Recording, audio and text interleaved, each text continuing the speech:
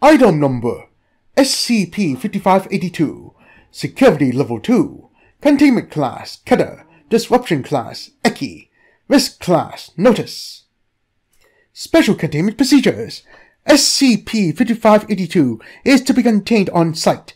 Every containment facility is to have at least one untested containment plan for SCP-5582 prepared at all times. Until permanent containment is deemed successful, the continued recapture of SCP-5582 under new conditions is intended to serve as a substitute for real containment. Description: SCP-5582 is a 3-year-old common octopus, capable of surviving an indefinite amount of time without water. SCP-5582 is sapient and has advanced problem-solving skills. SCP-5582 could not be subjected to any test in this regard due to its constant containment breaches, but to date, SCP-5582 was able to solve any logical problems encountered. Discovery: the Foundation became aware of SCP-5582 through multiple reports of a bank heist involving an octopus. Agents were dispatched to the scene and found SCP-5582 lurking in the immediate vicinity.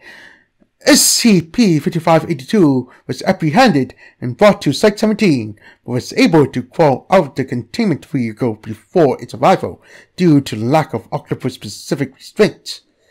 SCP-5582 was once again found a few weeks later, observing Site-17. When agents were again dispatched to apprehend SCP-5582, they were unable to find it. It is estimated that SCP-5582 infiltrated Site-17 prior to being noticed. Interview Log: Interviewed SCP-5582.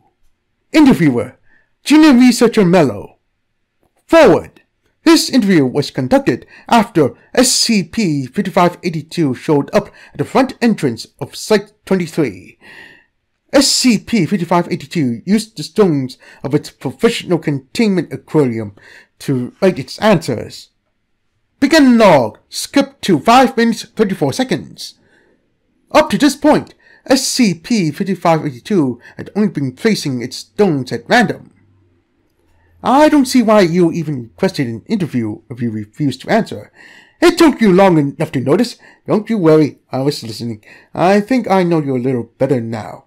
Me? Ha! Always fingers about themselves, but I suppose I wasn't any better either. I meant your organization, how it plays. Then, will you answer why you took part in the heist? Why does anyone rob a bank? For myself, obviously. Then why do you willingly let yourself be contained? It was also for my gain. You're not making any sense. There will come a day when you will understand. I really don't think so. What do you have from letting yourself be contained? No. No? SCP-5582 tips its head with one of its arms. No stagnation.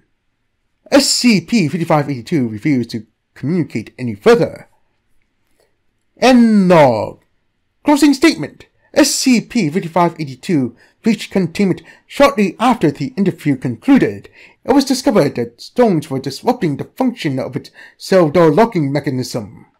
3 days after this breach, Junior Researcher Mello received an anonymous message titled, "Before you do it," containing a picture of SCP-5582. Further notable incidents.